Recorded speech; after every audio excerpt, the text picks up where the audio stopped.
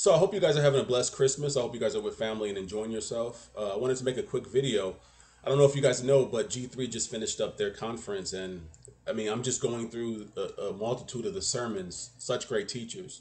And I really enjoy when I get to Voddie's sermon, and I wanted to talk about something he mentioned in the sermon.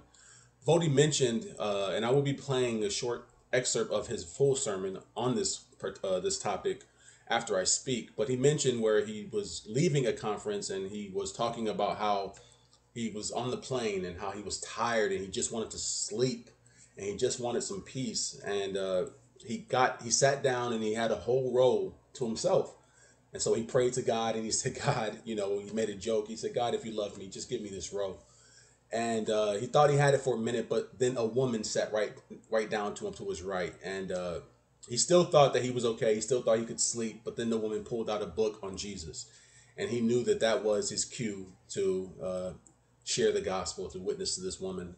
And so he started a dialogue with her and talking to her, and he said something that's really important, and a crucial element to evangelism. He asked her to tell him. First, he asked her, "Are you a Christian?" And she said yes.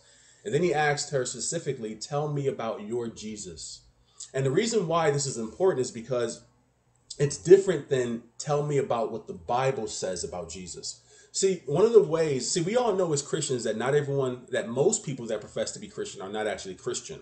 And so when someone claims to be a Christian, we as true Christians need to examine their knowledge, their fruit, their testimony to see if they really are, because we know Matthew 7, not everyone that says they are is. And so one of the ways you can do this is you can expose kind of the truth is by saying, tell me about your Jesus. Instead of saying, tell me about what the Bible says about Jesus. Because when you say, tell me what the Bible says about Jesus, it gives them a hiding place, a hiding ground. Because then they can say, well, I don't read much Bible. I haven't read the Bible in a long time, so I'm not quite sure. But when you tell them, tell me about your Jesus, now that centers on themselves. It kind of brings out their own opinion.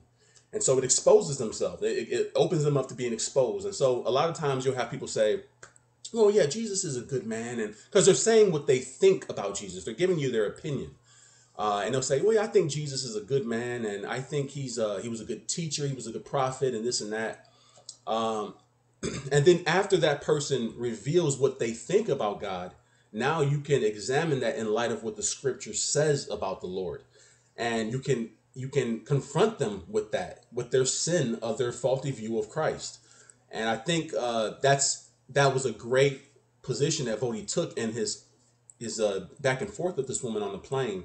And I just want to share that I thought that was really crucial, a crucial element to evangelism, is to asking someone who claims to be a Christian, tell me about who you think Jesus is, or tell me about your Jesus. And so I'm going to go ahead and play the short clip. And I will also include the link to the full sermon in the description. Thank you and have a blessed Christmas. I've often told the story of a plane ride I'll never forget. I'm riding next to a woman who's reading a book, and she's reading a New Age book about Jesus. If the title of the book didn't give it away, the cover gave it away, that this was a New Age book about Jesus. And it was one of those times I was tired. I know you'd probably love to think that, that us, preachers, when we go somewhere and we preach and we do all that we have to do, we get on the plane and we just can't wait for the Lord to give us somebody to witness to. No. No, when we're through with y'all, we want to get on the plane and go to sleep. And that's what I wanted to do. But not this day. I'm getting on the plane and I just want to go to sleep. I get on the plane and I sit down and I'm like, my row is empty. And it's one of those days where I just felt, Lord, if you love me.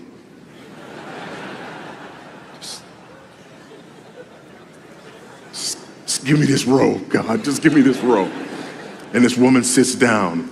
That's fine. At least it wasn't a big old burly man, right? Like me. Just nothing like two big old burly men sitting next to each other on the plane, right? Again, whose elbow's going to be up on the... No. So it's a woman. Okay, Lord, thank you. I appreciate that. I was ungrateful. So now I can sleep because it's not a big burly man, and she opens up a book about Jesus. Not going to happen, is it?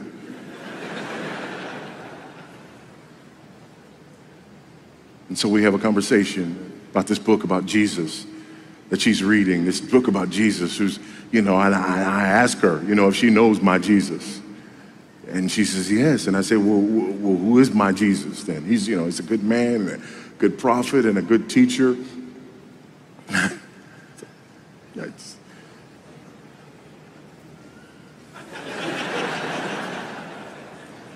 And that was all. That was all. And so I just had to ask. I said, okay, well, do you believe he's God? No, I don't believe that he's God. I believe he was, a man who was close to God, and he was this and that and the other, and you don't believe he was God. Do you believe that he's the only way to God? No, I don't believe he's the only way to God. There are many roads to God. Do you believe he died and rose again on the third day? No. I don't believe he died and rose on the third day. So then you don't believe that he ascended to the right hand of the Father and that he's coming again to judge the living and the dead? No, I don't believe that. I said, well, ma'am, I don't know you very well, but I feel obligated to tell you, you got issues. Why is that? Well, because you believe that Jesus is a good man, but this man said, I and the Father are one. If you've seen me, you've seen the Father. You say you don't believe he's God, but he said that he was God. A man who says that he's God is not a good man if he's not God.